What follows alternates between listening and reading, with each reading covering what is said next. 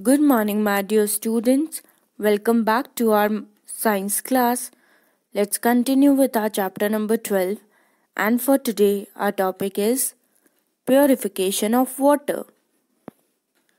Sometimes water has impurities like twigs or dry leaves floating on its surface.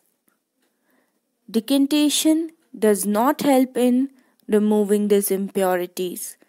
So here, to remove such impurities, we use the process of filtration. In the process of filtration, the impure water is passed through a filter paper or clean thin cloth.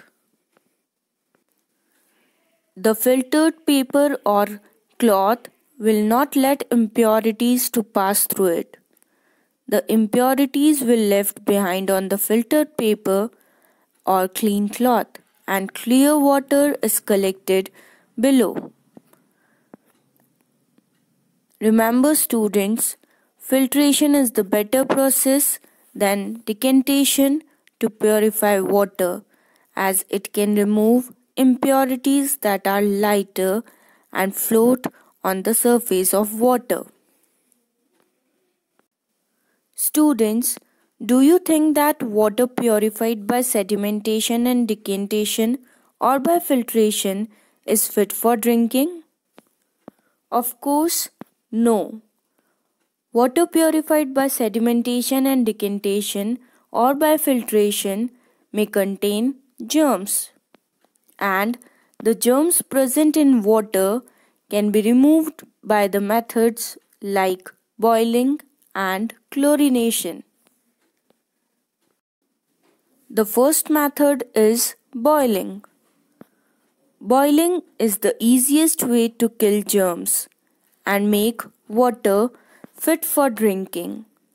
Water should be boiled at least for 10 minutes after the appearance of bubbles in order to kill germs, and this clean water should be kept in clear and covered containers.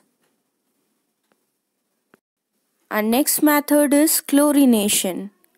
Another method for purification of water is chlorination. Chemicals like chlorine are added to filtered water. This process is called chlorination.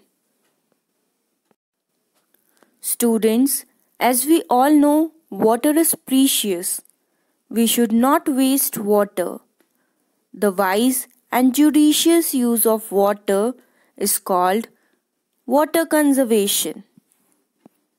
So please save water. That's all for the day. Thank you.